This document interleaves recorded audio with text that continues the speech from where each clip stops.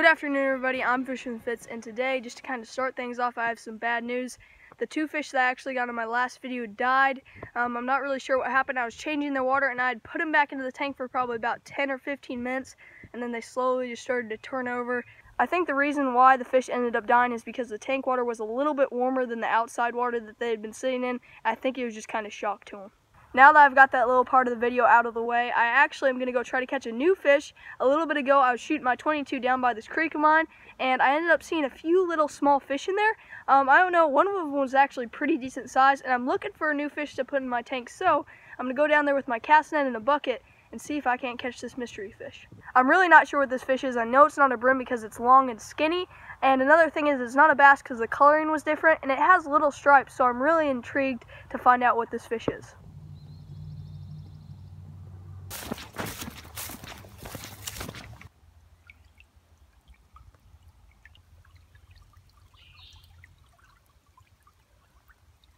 Alright, y'all, so I just made it to the creek, and I have some good news. I'm standing on the bridge right now, and underneath me, I did just see that bigger minnow swim off, so I'm going to get out my cast net right now and try to catch this fish.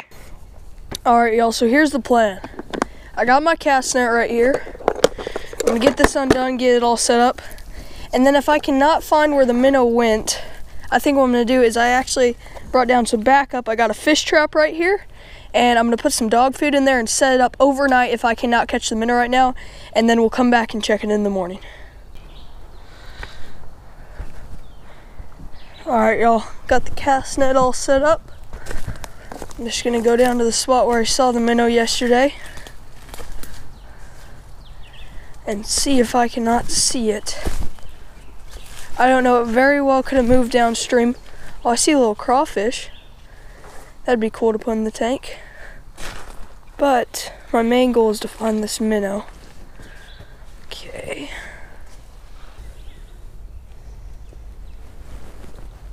Oh, I see him.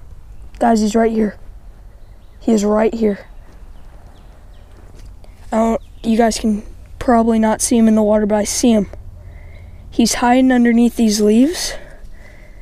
I still have no idea what this fish is, but I think what I'm going to do is I'm just going to put the cast net over the top of him, and then I'll show him off to you guys.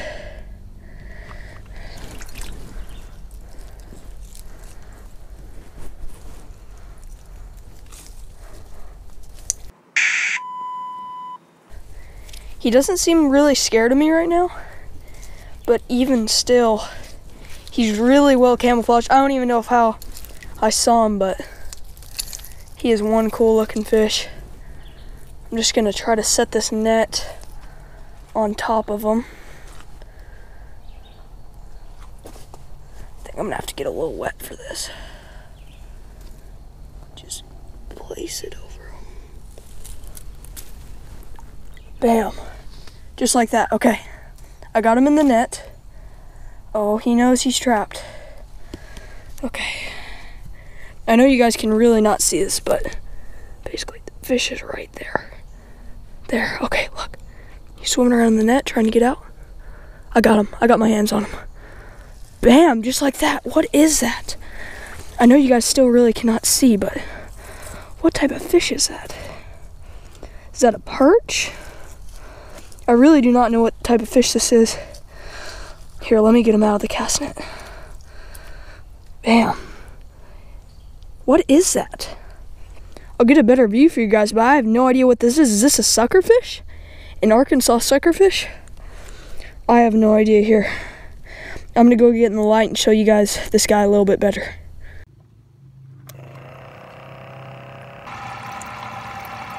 I'm not really sure how a creek of this size sustains a fish that's probably 3 or 4 inches long, and he's pretty big too. I mean, for this size creek, this creek is only probably 2 or 3 inches deep right now, especially in the spot where he was at. In some places it's a little bit deeper, but year-round we do not have water in this creek, so I don't really know how he's living in here.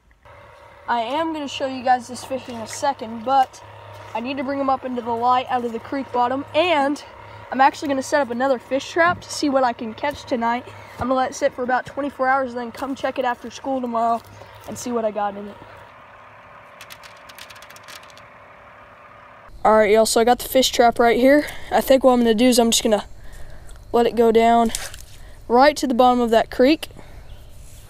And then I'm just gonna tie it up here. And then tomorrow, in about 24 hours, we're gonna come back here and check what we got. Maybe if we have a crawfish, we'll put them in the tank, but I don't know. Maybe we'll catch some more of these little mystery minnows, but I'm not really sure. All right, y'all, now that I've got the fish trap set and I'm up in some light, I think it's time for me to show you guys the fish. All right, y'all, so he's just kind of chilling in this bucket. Turn off the air bubbler so you guys can hear me a little bit better, but I think what I'm gonna do is just reach on down there, try to scoop him up with my hand. There we go. Look at that fish. I've never seen anything like it. Look at him. He's like a little sucker fish. He's got his little sucker mouth. Just give you guys a little overlay of him.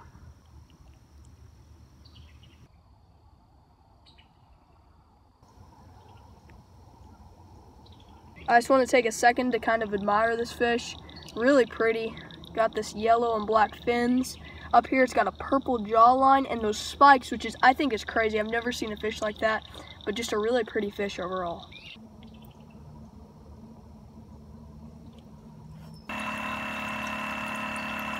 The bugs are really starting to get to me and the sun's starting to set, so I think what I'm going to do is I'm going to take this bucket and go put this guy into the tank.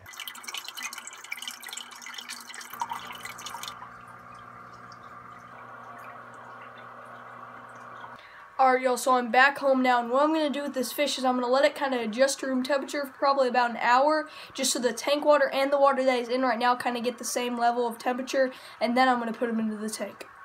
Alright, y'all, so all I'm going to do with this guy is reach down here and get him picked up. I don't have a net right now.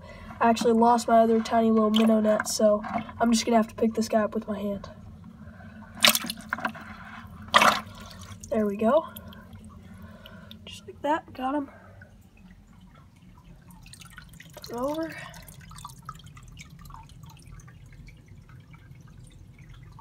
Bam, just like that, down into the tank.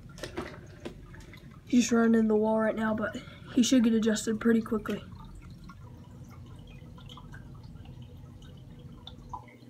All that's happening right now is the fish is just kind of getting adjusted to the tank. So what I think I'm going to do is I'm going to leave him overnight in the tank, just let him kind of adjust to it. And then tomorrow I'm going to research some stuff after school, and then we'll see what we can feed him. We'll also have to check that trap tomorrow and see what we got. Alright, y'all, so it's the next day now, and the fish is doing pretty good. He's just kind of chilling in there. He's gotten really used to the tank, and I did drop a worm in there about 7 hours ago, and I don't see it anymore, so I believe he probably ate it.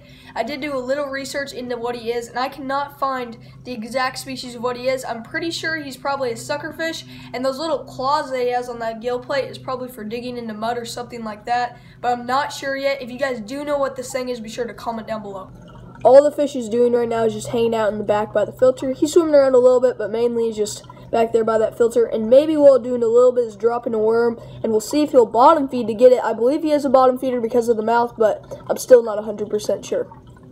Now, I do still have that minnow trap set up down there in the creek, so I think what I'm going to do is I'm going to go down there and check that, and if I do have a minnow that's a little bit smaller than this guy, probably about half his size, I'm going to end up switching these two out because, for the simple reason, he's a little too big for the tank. I mean, it's a 22-inch tank, and he is probably about 5 inches long, so it's a little cramped for him in there.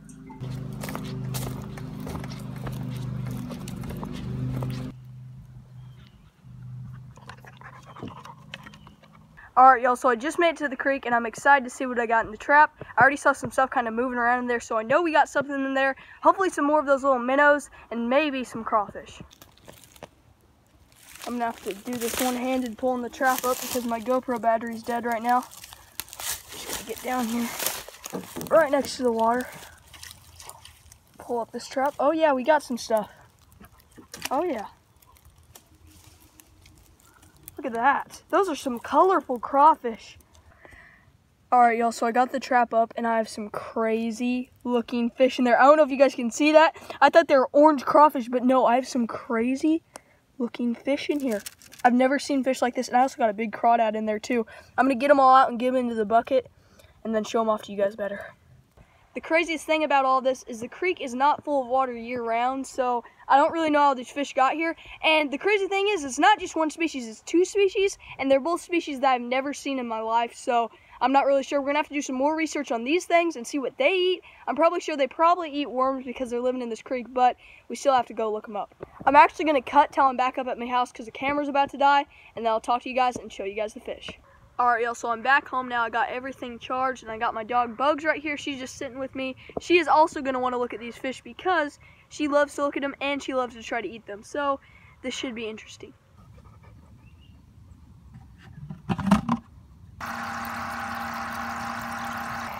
Alright, y'all, so first things first, what I got here is this big old crawfish that I want to show you guys because he has some really pretty features on him.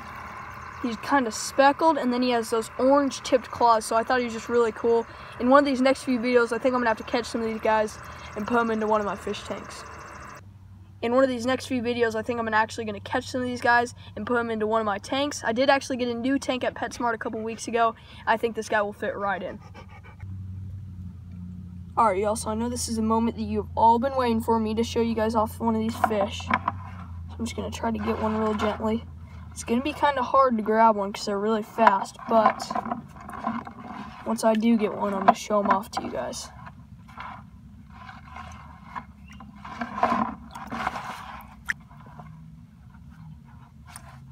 There we go, there's one. Look at the colors on that thing. Look at the colors. It almost looks like a species of snakehead or maybe bowfin, just by the body shape and the fins, but I don't know.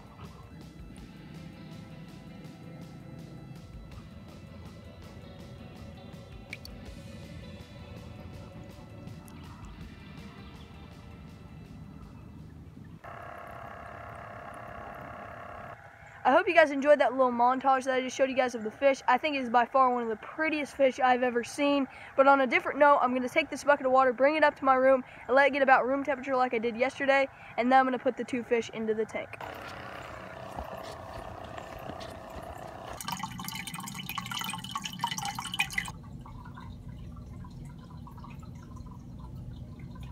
Alright, y'all, so it's been about an hour and a half now, and the bucket has gotten time to warm up to room temperature. So now what I'm going to do is I'm going to take the two smaller fish and put them into the tank, and we'll see how that bigger one and them get along. Alright, y'all, so now what I got to do is I got to put these fish in one by one. I already got one right here. Just going to bring them up. Bring them over to the tank. Bam, just like that. Swims right to the bottom. Kind of over there by that log. I figured these two are going to probably hang out by the log the most, and this guy's probably going to hang over by the filter. We got number two right here. Bring him up. Over to the fish tank. Bam, just like that, swimming down right next to that other one. I think they're probably going to chill underneath that log till they get adjusted to this new tank, and then they might start swimming around.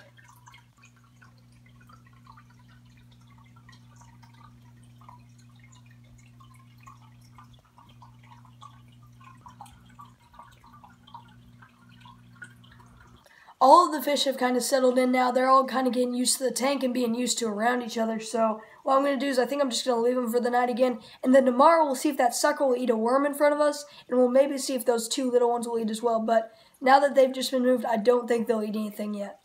This video is definitely longer than I expected it to be. All I wanted to do was go down there and catch a suckerfish, but it turned into me catching some really, really beautiful fish. I didn't even know these fish were in the creek when I started today, but now I do. If you guys do want to see me go back down there and set some more minnow traps, be sure to comment and like below, and then I'll go back there and do that. Maybe I'll do a crawfish catch and cook, and I'll be sure to catch more of these pretty fish. I really hope you guys did enjoy this video. If you guys did, be sure to hit that like button and subscribe. It's been Fishing with Fitz here, and I'll catch you guys in the next one.